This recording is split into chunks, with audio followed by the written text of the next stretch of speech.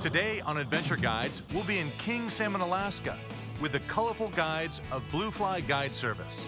We'll meet Patricia, who risks it all to stick giant migratory rainbows. I was stuck in a bear trap back there. Her father and fellow guide Rick, who works for Patricia, and Will, who hauls in some amazing Arctic char. That's good fish. Join us in King Salmon, Alaska, as we fish for these huge char, rainbows, and grayling, right here on Adventure Guides Fishing Edition.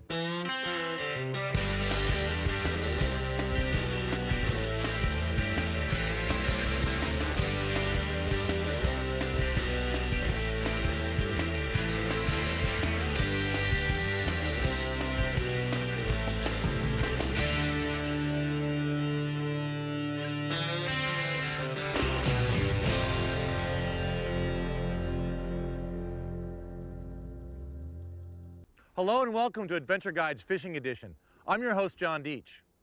King Salmon, Alaska is a small town of only 440 inhabitants, but it's the gateway to one of the most extraordinary cold water fisheries anywhere on the planet. We'll be starting out our fishing adventure at the Bluefly Lodge Bed and Breakfast in King Salmon, Alaska, with owner and local guide Patricia Adele. Patricia Adele first came to Alaska 10 years ago for a guiding course. After she got a taste of fishing the Alaska waters, she decided she never wanted to leave. And you know, once you get up here, it's all you can do is figure out how you can get back and how you can, and in my case, it was like, well, do I get a real job again or do I keep fishing? Patricia was born into the fishing world. Her grandfather was an avid fisherman who was one of the first to catch a tarpon on a fly in the 1940s. Patricia grew up on Chesapeake Bay, fishing with him and her father, Rick Adele, who now guides for Patricia's outfitting business. No, I'd say I lucked out in the dad department, especially since he gets to come up here and hang out with me all summer. Well, yeah, I'm a proud father, that's for sure, and I hope that, I would like to think that I taught her everything she knows, which, of course, is not the truth. For the Bluefly guides, late fall sometimes brings on the rare opportunity to fish rather than guide on their home waters. In particular, the Naknek River offers trophy rainbow trout that move down out of Naknek Lake to gorge on salmon carcasses. Patty's fishing buddy, Sophie the dog, gets to come along too.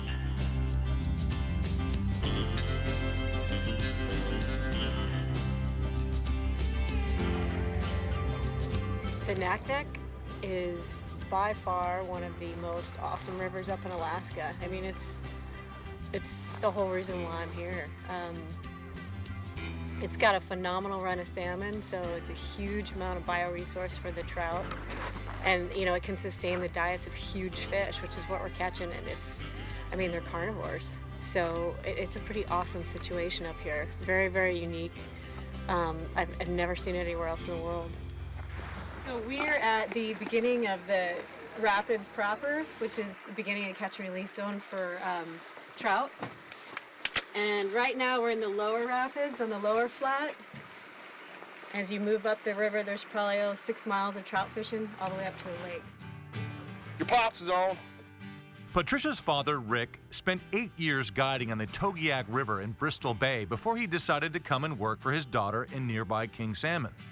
Because of the climate, the fish in this region have a short window to feed before the rivers freeze over. They must gorge now during the fall to store up for the long winter months. These carnivorous rainbows are famous for growing to record sizes. Although Patricia is thrilled that her dad catches trout right off the bat, they have yet to pull in one of the trophy rainbows over 30 inches long that the Naknek is famous for. Using her two-handed spey rod, Patricia casts, swings her fly, and hooks up with a massive fish, and the fight is on.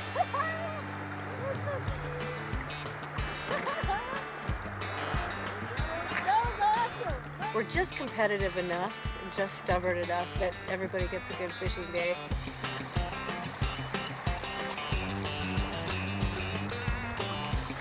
Come on, Patricia.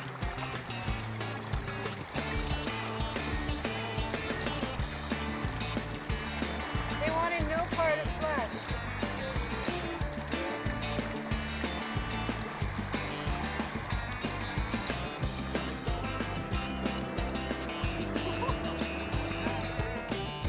Wading quickly down the river, more than 150 yards, Patty struggles to bring her fish to net. The way it uses the fast current to its advantage, she suspects it's a big rainbow. Slowly, she gains the upper hand on this spectacular fish. Got him? Yeah, that is a hey. Look at the girth on that thing. Yeah, that's a smash. Yeah, pin him. Yeah. Oh, Man. Jesus. Got it? Being able to, you know, a 30-inch fish on this river is approximately 10 years old, and then I think it gets a year older with every inch. Say, according to Fish and Game, that's what they say. But just catching a fish like that, holding it in your hands, and if you can have a 10 or 12-year-old trout, that's insane, you know? So just holding it and looking at it and being able to release it is awesome. It's awesome. That's killer. After day one of fishing with the Blue Fly crew and king salmon, it is clear that Patricia is one of the region's top guides. For Patricia, the Naknek is her office, as well as her playground to practice the sport she loves. I haven't found anywhere else that has drawn me like this river has. Right now, no. I mean, I suppose when I do, I'll go there. But right now, I'm pretty happy here. Next on Adventure Guides, we fly out to Katmai National Park and beyond, where we encounter more than just big fish. Welcome back to Adventure Guides Fishing Edition. We're here in King Salmon, Alaska, where we'll check in on the guides from Blue Fly Guide Service. And now for a guide tip. The best Alaskan guides, like Patricia Adele, design and make their own flies, including giant streamers tied with rabbit hair and beads of all sizes, shapes, and colors.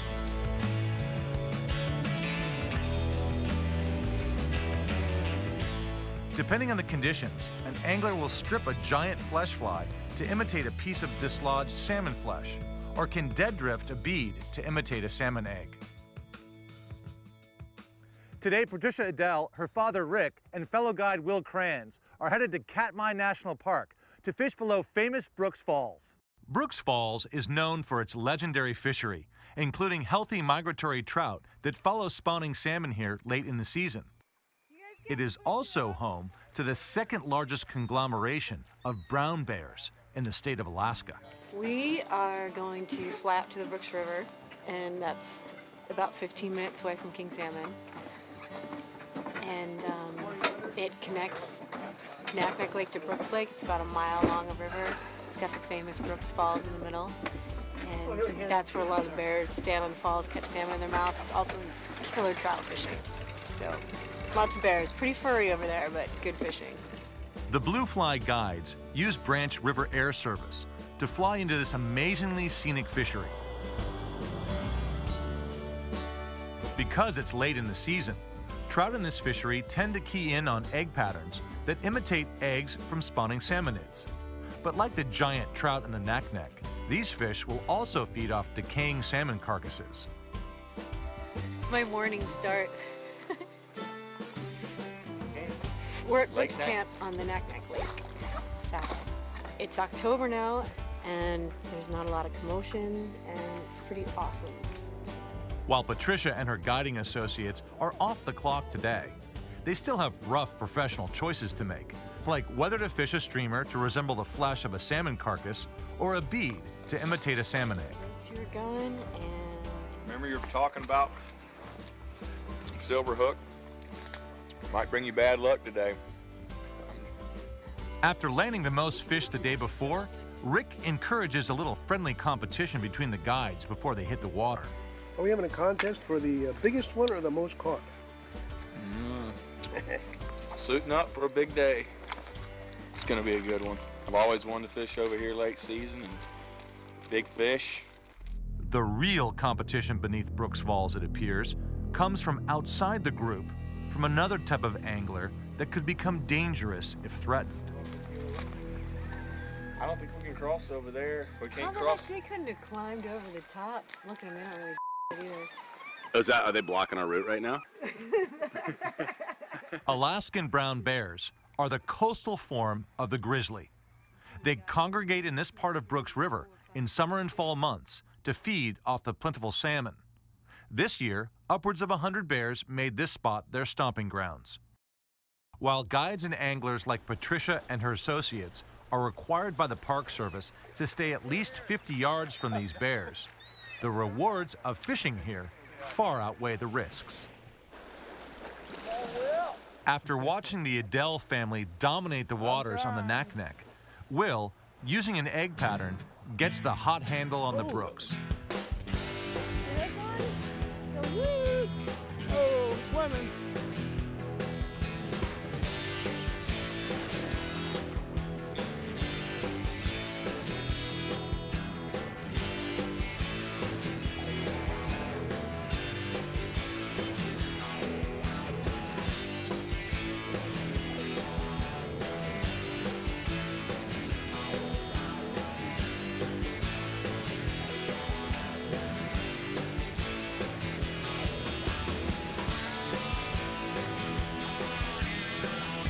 Nice one?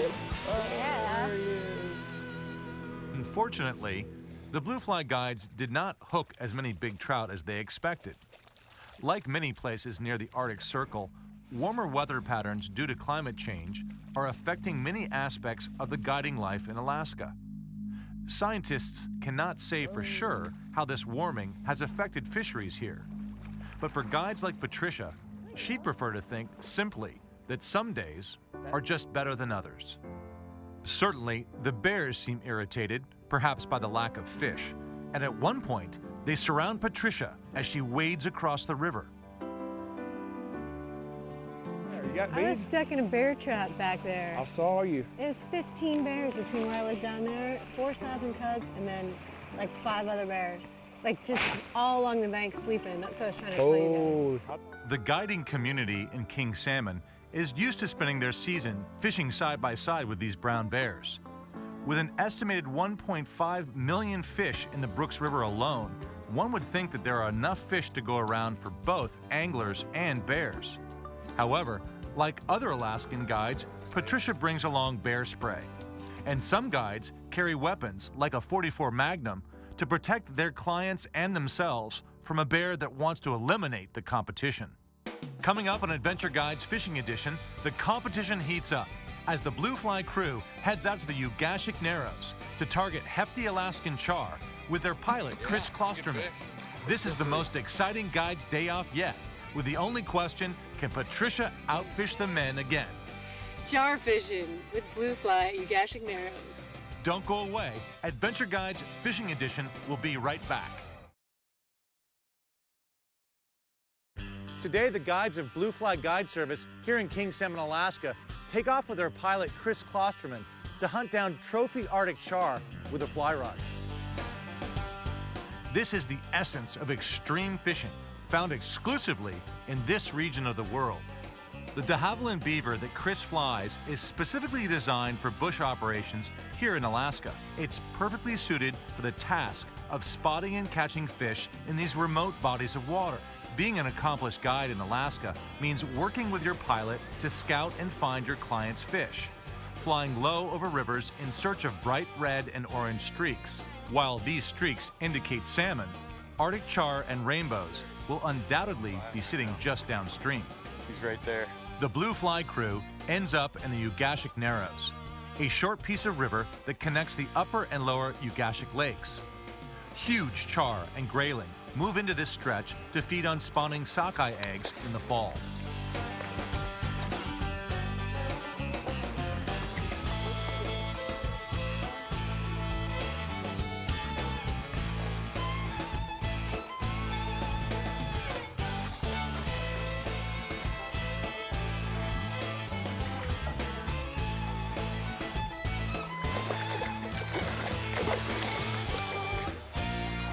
Yeah, good fish.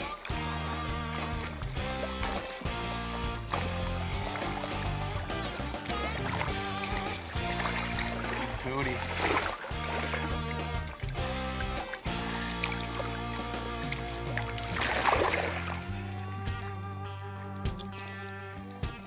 handsome fish. It's a real handsome fish.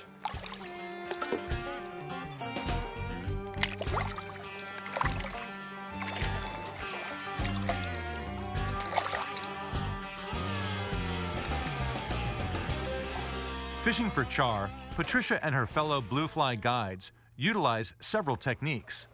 In addition to dead drifting egg patterns, they also strip flesh fly streamers below and mouse patterns above the surface. I feel like it's all in the cast right now. It is all in the cast. Ooh, that's a big orange guy. Like many Alaskan fly fishing guides, Patricia will craft a mouse pattern by spinning deer hair, then use it like a popper, stripping a fly across the surface of large pools and runs. These carnivorous, beastly fish attack these patterns, convinced that it's a swimming mouse that has fallen off the bank.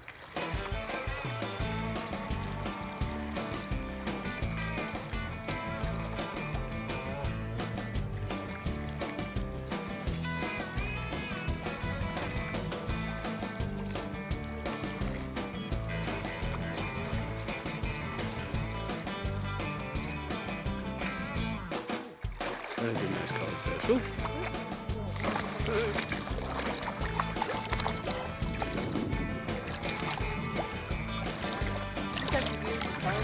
Yeah, it does. Char fishing with blue fly at Ugashing Narrows. Scouting and catching gorgeous char on your day off is just part of being a top Alaskan guide. But for Patricia Adele, being one of the only female fishing guides in Alaska has not always been easy. Come on, Patricia.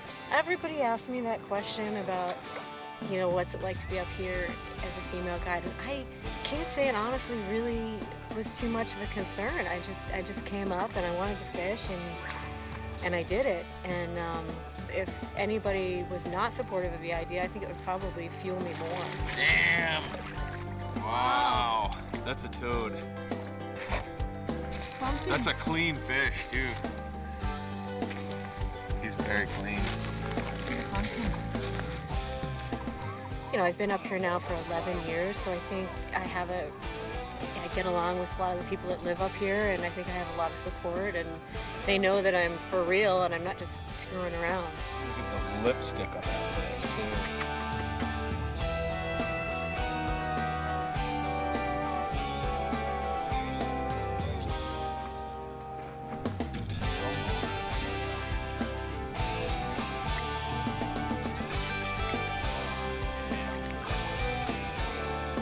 It's as red as your shirt. How much does he weigh? How much does he weigh? 63 pounds. I was going to say 52. Patricia takes guiding in Alaska very seriously. Perhaps being a female guide means having to prove more to her male counterparts. That was the hardest working char I've ever had. Today, Patricia puts the hurt on the guys by hooking into the biggest char of the season. Gorgeous. Next on Adventure Guides, we'll fish one of Patricia's secret spots for massive char and grayling. After outfishing her fellow guides and catching the big char, can the other anglers keep up? Stay tuned and find out on Adventure Guides Fishing Edition, coming right up. Welcome back to Adventure Guides Fishing Edition. We're here in King Salmon, Alaska, fishing with Bluefly Guide Service, Patricia Adele and her father Rick, who are fishing and scouting nearby waters with their bush pilot. Alaskan rivers are like classrooms that teach us how salmon are at the center of a delicate ecosystem. The salmon live in the oceans, then at the end of their lives, swim up these rivers to spawn and die, providing food for brown bears, bald eagles, and many other species like this grayling. Guides like Patricia are increasingly concerned about the realities of global warming and by a nearby mining project that critics believe could drastically reduce the number of salmon here near Bristol Bay. A reduction in salmon would have a disastrous effect on more than just guides and could cause Alaska's entire food chain to collapse. While the grayling that Rick has on here is considered a trophy by many standards, many fly fishermen who come to Alaska target trophy rainbows. For Patricia, fishing and guiding in one of the last prime spots in the world for trophy char and rainbow trout is more than a fantasy. It's a full-time job that takes skill, dedication, and hard work. For her, there is nowhere else better in the world to work as a guide than Alaska. Did you see that fish that I caught? That is why I'm here, hands down. And watching other people catch fish like that, I really, really dig it. I mean, it's almost as much as I enjoy catching them myself, really. So I think that's where the whole guiding thing comes into play, is you're a good guide if you enjoy seeing other people catch fish as much as you enjoy catching fish. For an outfitter like Patricia, who spends most of her time getting her clients into fish rather than fishing herself, an outing with her fellow guides for a few days, scouting locations, has been a rare treat. I think if you're a fisherman and you have the time and hopefully the wherewithal to fish with in a lot of places, I think you keep discovering new types of fish you haven't caught before and new techniques that you can use in the fish that you have caught before. So it's pastime that for me is very interesting. A good mixture of catching fish and being with the people, and of course being in the outdoors in Alaska is something special. Alaska fisheries face many challenges. Scientists predict that by mid-century, the oceans around southern Alaska will become too warm to support healthy salmon populations. Mining also threatens these fisheries, but the good news is that guides here continue to practice catch and release, support conservation groups, and continue to be positive about this amazing Alaskan fishery. Hey, thanks for joining us here in King Salmon, Alaska. We'll see you next time on Adventure Guides Fishing Edition right here on Outdoor Channel.